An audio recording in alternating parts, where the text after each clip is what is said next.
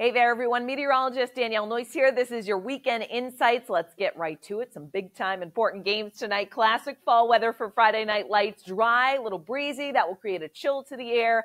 Feels like temperatures will be running in the upper 30s. The wind won't be a huge issue, but there may still be some gusts that top out near 20 miles per hour, particularly in eastern New England. So just keep that in the back of your mind for those that may be playing in the games this evening. Otherwise, the wind does stay a little bit active through the course of the weekend. Let me play things through. 10 to 20 mile per hour gusts through this evening will ease somewhat tonight, but they kick back up tomorrow for our Saturday. 20 to 30 mile per hour gusts kind of region wide. So the elevated and critical fire weather conditions remain. That wind will ease up somewhat again Saturday night into Sunday, especially through the interior. I do still think some gusts 10 to 20 miles per hour, particularly at the coastline on Sunday. More out of the north-northwest will take hold. So it's breezy. It's not a damaging wind, but there will still be a wind around this weekend, the strongest during the day on Saturday.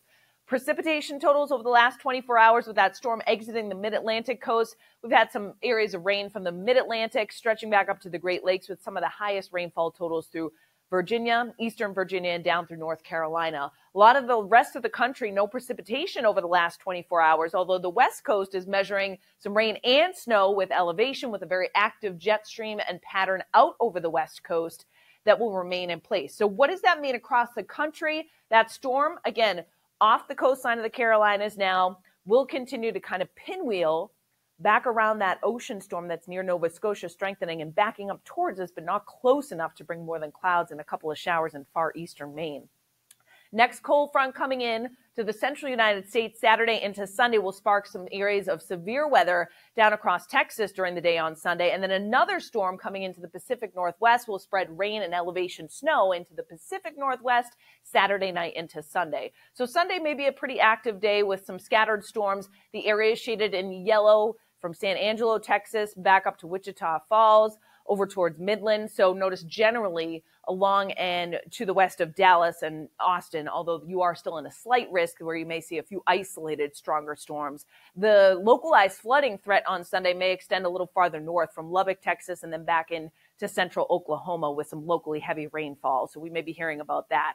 For us here at home, we talked about it earlier this week. Still want to show you that storm system, that kind of pinwheel here. They're actually going to end up combining off to our east. But what does it mean for us? This weekend, we may get some lingering clouds at the coast tomorrow morning. Those depart.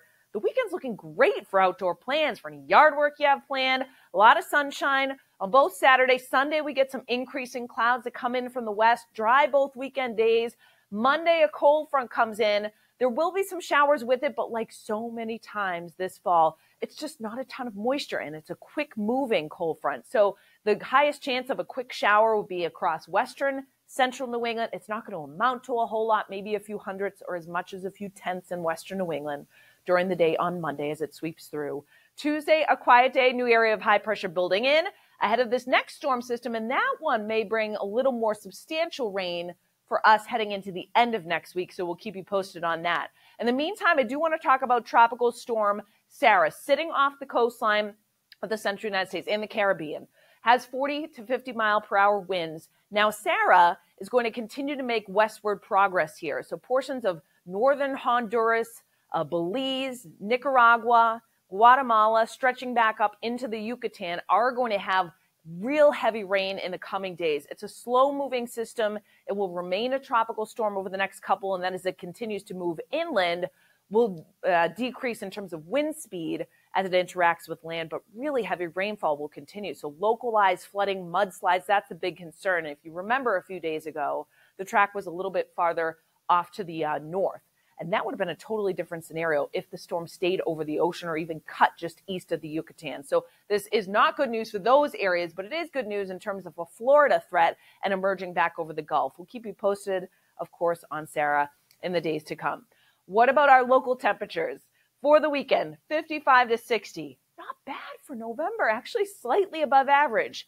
Yes, with that bit of an active breeze, we'll feel cooler, running in the mid to upper 40s in terms of a wind chill.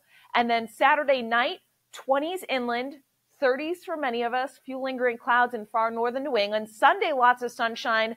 Highs go 55 to 60 again in much of central, southern New England. 40s in the far north country. The wind a little bit lighter during the day on Sunday. Sunday night, the clouds increase. We'll be in the 30s in many areas, a couple upper 20s on the map, mid-40s on Cape Cod with a lot of cloud cover in place. And then Monday, I think it's a blend of sun and clouds. I showed you that cold front. Maybe a passing shower comes in. We'll keep you posted, but it's not going to be that widespread, or it's not going to ruin any outdoor plans. 50s for highs, 40s in the far north country with scattered clouds and a shower. Tuesday, running in the 50s, 40s to the north. So there's no big warm-ups.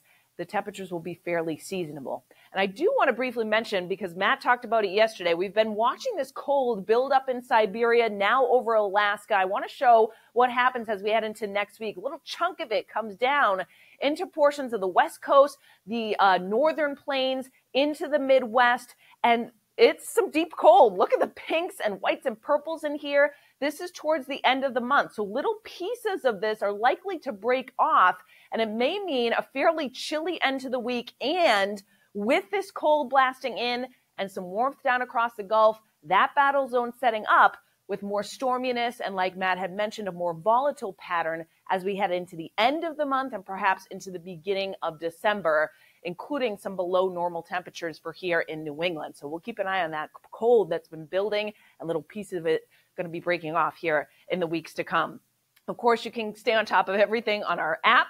Get the 14-day, the hourly, our videos at the top. Don't forget the Send to Us tab. You take any pictures this weekend, really easy to send them to us. We'd love to see them. And the app, yes, it's free on the App Store and Google Play.